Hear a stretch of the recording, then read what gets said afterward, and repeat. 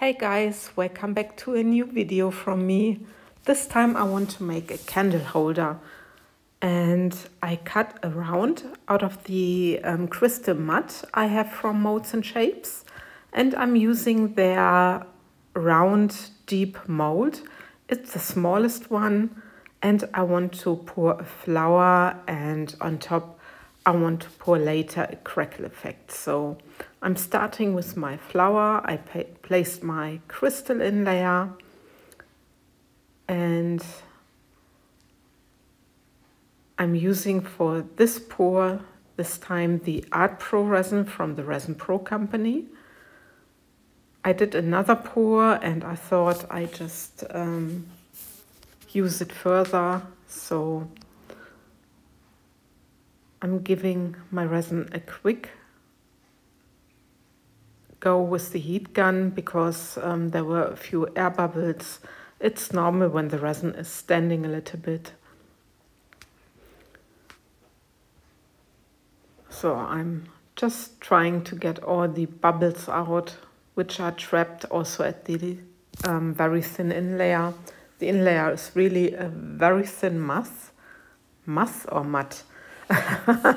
People, you will correct me. So anyway, in my center, I'm gonna pour 2 drops of the red bead. It's a resin ink from Octopus, which I received as a present from Sandra Rettich when I was visiting her. So thanks again, Sandra.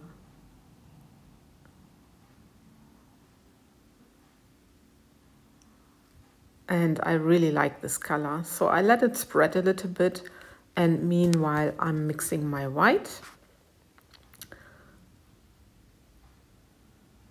I just need to get a paper towel.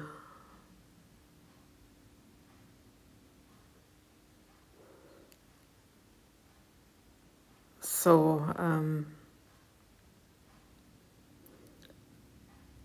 I'm using for my white the Angel White from the Res, which I received from Laura's Art Corner. So thanks again, Laura.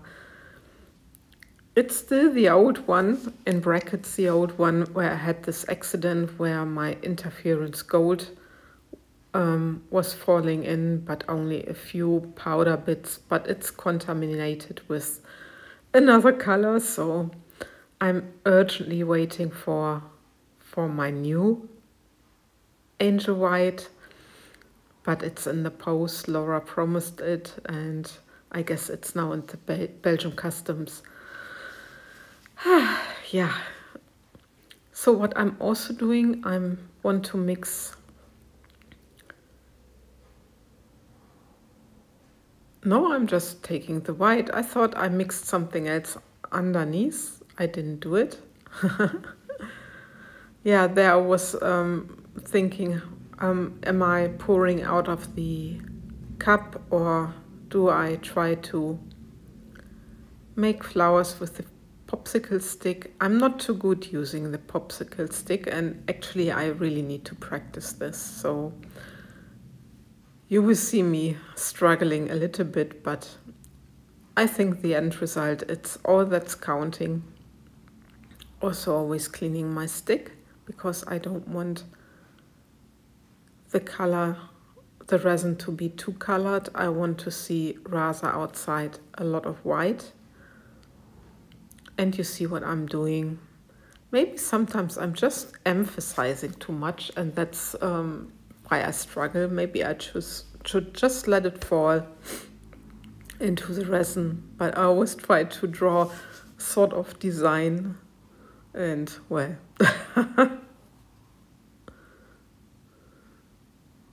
Yeah, I'm just continuing with the petals. I'm just going around. Yeah, this mold, I don't know if I just said it, it's 2 centimeters deep. It's a casting mold, and it's the first time I'm really using it. So I thought maybe I go with a 2-layered pour and do my flower first, and then the sort of crackle effect, and to see how it turns out.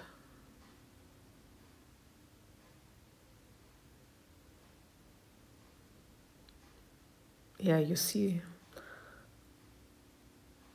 I'm still trying to get my flower pattern.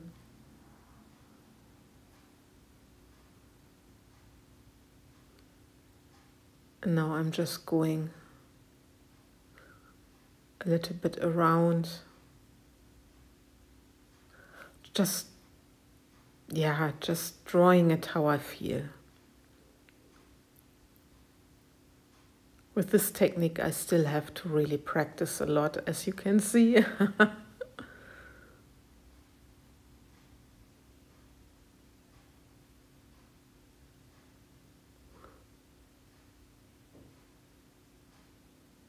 Yeah, I'm just using most of my white because there's still a lot in there. Always make sure that I mix enough, because when I started doing resin, I sometimes didn't have enough at all. So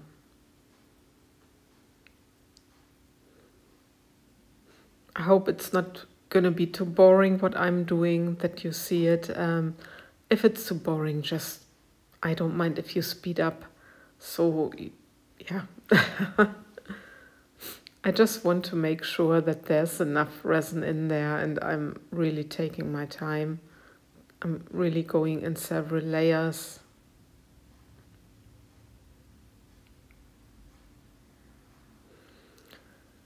And now I can start drawing my petals, just cleaned up the mold a little bit. And I'm not making a big petal design.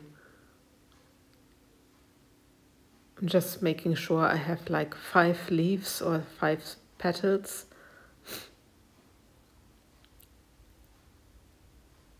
And then I go into the middle again of those petals to have some more petals. Yeah, and this is now 2 days later, because I didn't have time to pour. I was in Germany for a day, and this is now my color for the Crackle effect, and I'm using the Anthracite from Petra Jungblut. Just make sure you mix it very, very well. Also here it's the ArtPro resin from the ResinPro company.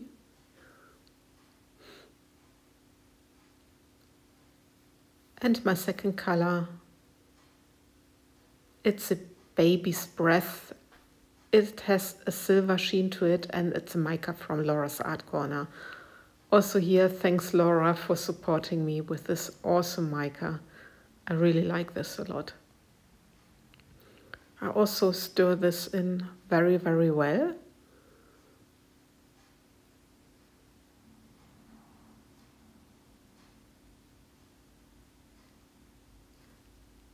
And then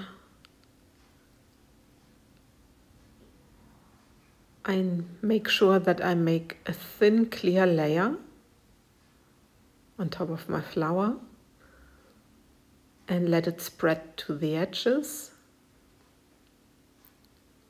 Yeah, I'm helping there a little bit. And I'm taking my anthracite and I pour a puddle on top, just in the center. As you can see, I'm pouring from rather up high. Now my baby's breath, the white color.